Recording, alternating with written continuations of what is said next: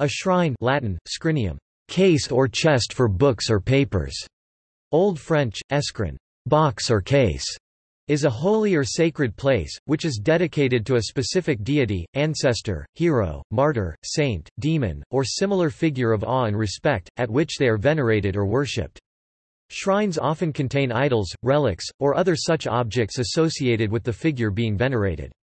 A shrine at which votive offerings are made is called an altar. Shrines are found in many of the world's religions, including Christianity, Islam, Hinduism, Buddhism, Chinese folk religion, Shinto, and Asatru, as well as in secular and non-religious settings such as a war memorial. Shrines can be found in various settings, such as churches, temples, cemeteries, museums, or in the home. Although portable shrines are also found in some cultures, a shrine may become a focus of a cult image. Types of shrines.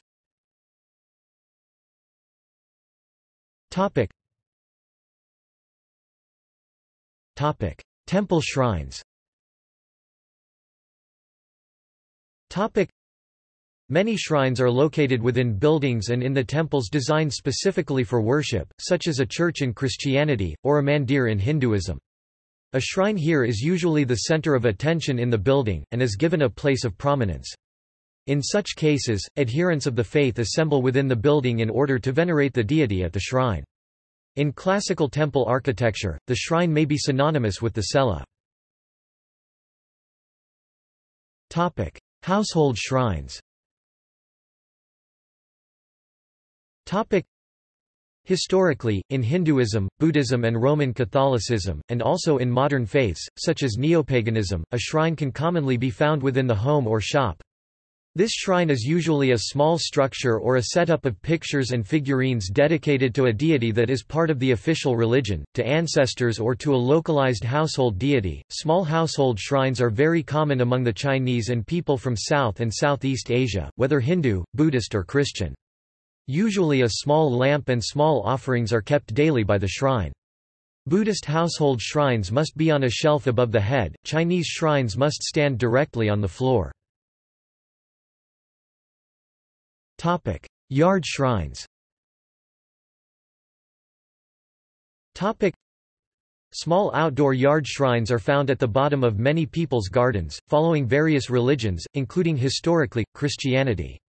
Many consist of a statue of Christ or a saint, on a pedestal or in an alcove, while others may be elaborate booths without ceilings. Some include paintings, statuary, and architectural elements, such as walls, roofs, glass doors and ironwork fences, etc.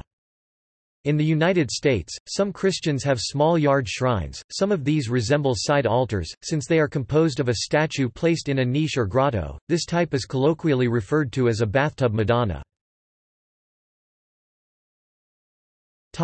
Religious shrines.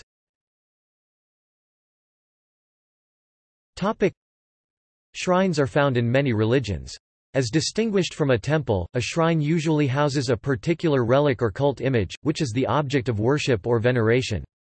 A shrine may also be constructed to set apart a site which is thought to be particularly holy, as opposed to being placed for the convenience of worshippers.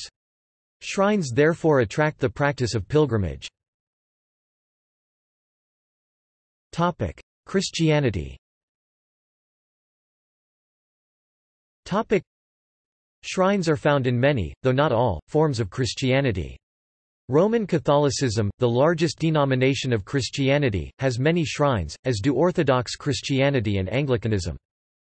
In the Roman Catholic Code of Canon Law, Canons 1230 and 1231 read, the term shrine means a church or other sacred place which, with the approval of the local ordinary, is by reason of special devotion frequented by the faithful as pilgrims. For a shrine to be described as national, the approval of the Episcopal Conference is necessary. For it to be described as international, the approval of the Holy See is required. Another use of the term shrine in colloquial Catholic terminology is a niche or alcove in most, especially larger, churches used by parishioners when praying privately in the church. They were also called devotional altars, since they could look like small side altars or bi-altars. Shrines were always centered on some image of Christ or a saint, for instance, a statue, painting, mural or mosaic, and may have had a reredos behind them without a tabernacle built in. However, Mass would not be celebrated at them, they were simply used to aid or give a visual focus for prayers. Side altars, where Mass could actually be celebrated, were used in a similar way to shrines by parishioners. Side altars were specifically dedicated to the Virgin Mary, Saint Joseph as well as other saints. A nativity set could also be viewed as a shrine, as the definition of a shrine is any holy or sacred place. Islam. Islam's holiest structure, the Kaaba within the Al-Haram Mosque in the city of Mecca, though an ancient temple in the sense of a house of God, may be seen as a shrine due to it housing a venerated relic called the Hajar al-Aswad and also being the focus of the world's largest pilgrimage practice, the Hajj. A few yards away, the mosque also houses the Maqam Ibrahim, Abraham's station, shrine containing a petrosometoglyph of feet associated with the patriarch and his son Ishmael's building of the Kaaba in Islamic tradition. The green dome sepulchre of the Islamic prophet Muhammad, where his burial chamber also contains the tombs of his friend Abu Bakr and close companion Umar in Medina, housed in the Masjid an-Nabawi, the Mosque of the Prophet, occurs as a greatly venerated place and important as a site of pilgrimage among Muslims. Sunni Islam. Two of the oldest and notable Islamic shrines are the Dome of the Rock and the smaller Dome of the Chain built on the Temple Mount in Jerusalem. The former was built over the rock that marked the site of the Jewish temple and according to Islamic tradition, was the point of departure of Muhammad's legendary ascent heavenwards Raj. More than any other shrines in the Muslim world, the tomb of Muhammad is considered a source of blessings for the visitor. Among sayings attributed to Muhammad include one stated as, "He who visits my grave will be entitled to my intercession." Visiting Muhammad's tomb after the pilgrimage is considered by the majority of Sunni legal scholars to be recommended. The early scholars of the Salaf, Ahmad ibn Hanbal d. 241 Ishaq ibn Rahway d. 238 Abdullah ibn Mubarak d. 189 and Imam Shafi d. 204 all permitted the practice of ziyarah to the Prophet's tomb. The Hadith scholar Qadi Iyad d. 554 stated that visiting the Prophet was a sunnah of the Muslims on which there was consensus, and a good and desirable deed. Ibn Hajar al-Asqalani d. 852 explicitly stated that traveling to visit the tomb of the Prophet was one of the best of actions and the noblest of pious deeds with which one draws near to God, and its legitimacy is a matter of consensus. Similarly, Ibn Qudama d. 620 considered ziyarah of the Prophet to be recommended and also seeking intercession directly from the Prophet at his grave. The tombs of other Muslim religious figures are also respected. The son of Ahmad ibn Hanbal, one of the primary jurists of Sunnism, reportedly stated that he would prefer to be buried near the mausoleum of a saintly person than his own father. While in some parts of the Muslim world the mausoleums of the tombs are seen as simply places of ziyarah of a religious figure's gravesite mazar, maqbara, in others such as the Indian subcontinent they are treated as proper shrines dargah. Opposition to tomb shrines by Sunni Salafi and Wahhabi Sunni groups. Many modern Islamic reformers oppose the building and sometimes the visitation of tomb shrines, viewing it as a deviation from true Islam. This mainly includes followers of the Wahhabi and Salafi movements, which believe that shrines over graves encourage idolatry, polytheism shirk, and that there is a risk of worshipping other than God the dead. The founder of the Wahhabi movement, Muhammad ibn Abd al-Wahhab derived the prohibition to build mosques over graves from a hadith attributed to the Prophet Muhammad in which he said, "May God curse the Jews and Christians who make the graves of their prophets into places of worship, do not imitate them." Additionally, he commanded leveling of the graves taswiyat al-qubur, which the scholar Imam al-Shafi'i supported. The Wahhabi movement was heavily influenced by the works of the medieval Hanbali theologian Ibn Taymiyyah, who was considered by them to be the ultimate authority on a great number of issues. One of these issues was the position on the visitation of the Prophet's tomb. According to Ibn Taymiyyah, all the ahadith encouraging the visitation of the Prophet's tomb or fabricated madhu, are not contained in the 6 main collections of Hadith or Musnad Ahmad ibn Hanbal, and violate Tawhid al-Uluhiyya. This view of Ibn Taymiyyah was rejected by mainstream Sunni scholars both during his life and after his death. The Shafi'i Hadith master Ibn Hajar al-Asqalani stated that, "This is one of the ugliest positions that has been reported of Ibn Taymiyyah."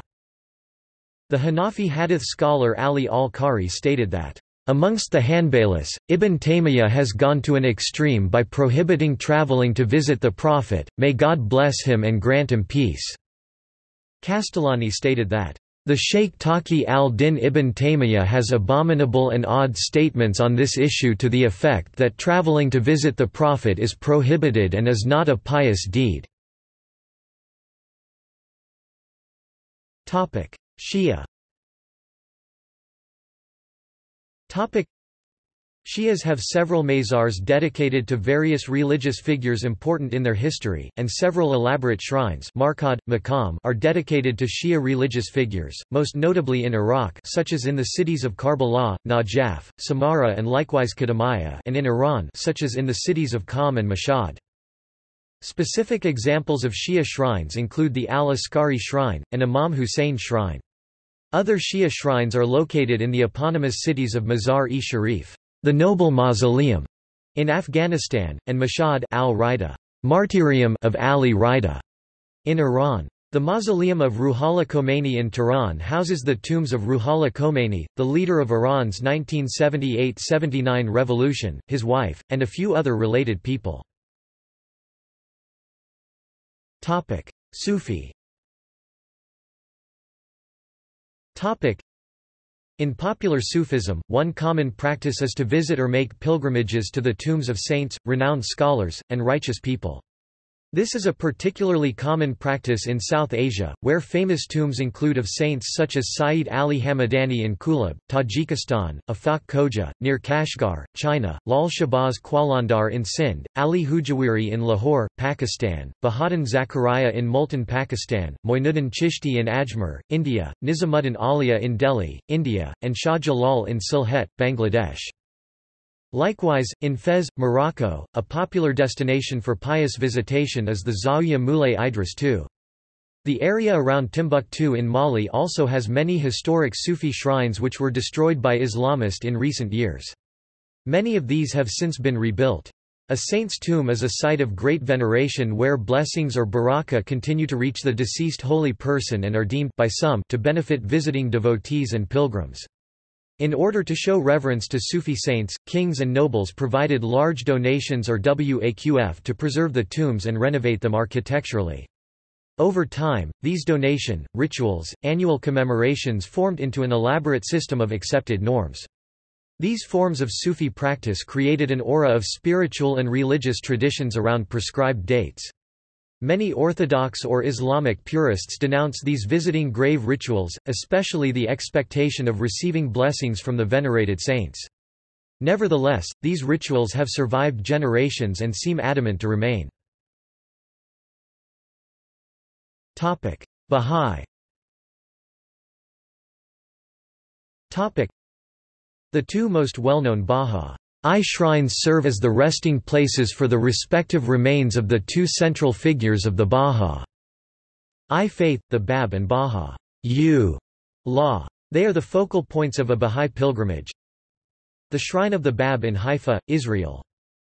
The Shrine of Baha'u'llah in Acre, Israel. Other sites have been designated as Bahá'í shrines, the most notable being the home of William Sutherland Maxwell and May Maxwell in Montreal, Quebec, Canada.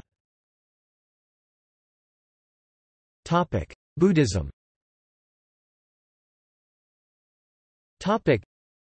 In Buddhism, a shrine refers to a place where veneration is focused on the Buddha or one of the bodhisattvas. Monks, nuns and laypeople all give offerings to these revered figures at these shrines and also meditate in front of them. Typically, Buddhist shrines contain a statue of either the Buddha, or in the Mahayana and Vajrayana forms of Buddhism, one of the various bodhisattvas. They also commonly contain candles, along with offerings such as flowers, purified water, food, and incense. Many shrines also contain sacred relics, such as the alleged tooth of the Buddha held at a shrine in Sri Lanka. Site-specific shrines in Buddhism, particularly those that contain relics of deceased Buddhas and revered monks, are often designed in the traditional form known as the stupa. Germanic paganism. In Germanic paganism, types of shrines were employed, but terms for the shrines show some level of ambiguity. Horgs, which may have originally exclusively referred to holy places, whereas its Old English cognate hirg could mean holy grove and or temple, idol.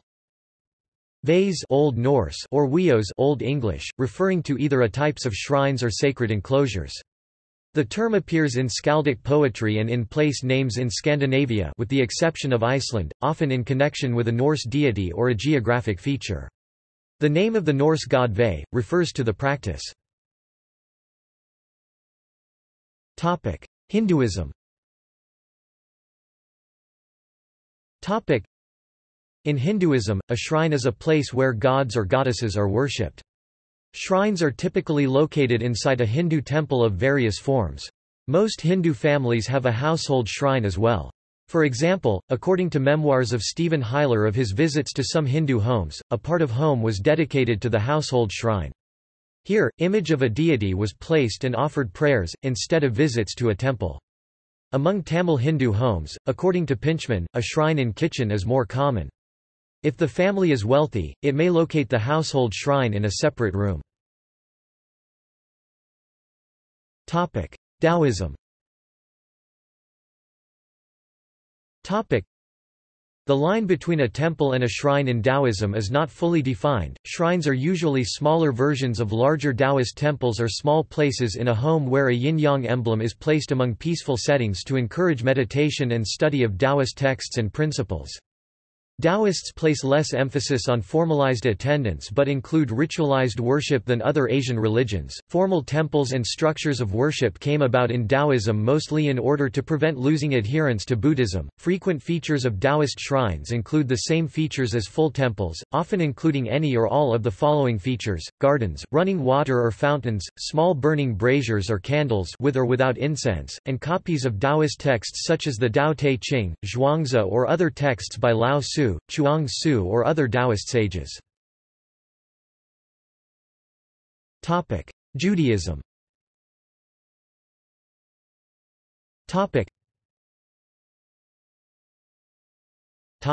Secular shrines.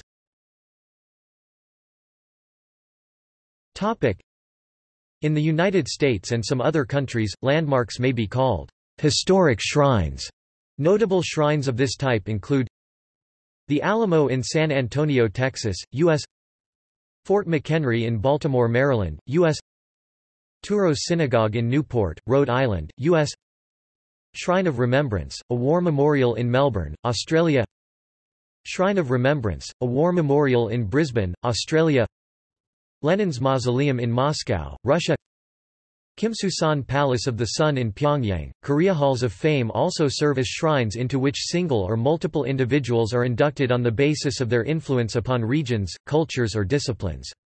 Busts or full-body statues are often erected and placed alongside each other in commemoration.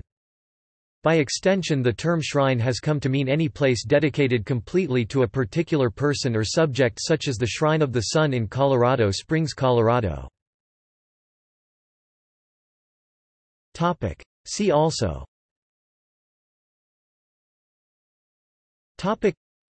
Holiest sites in Islam Shia, Holiest sites in Islam Sunni, Earth mysteries, List of shrines, Newman, Makeshift roadside memorial, Sacred natural site, Shrines to the Virgin Mary, Shriners or the ancient Arabic order of the nobles of the mystic shrine.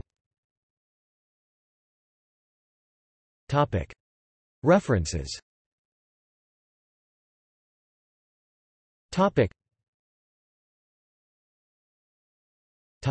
External links.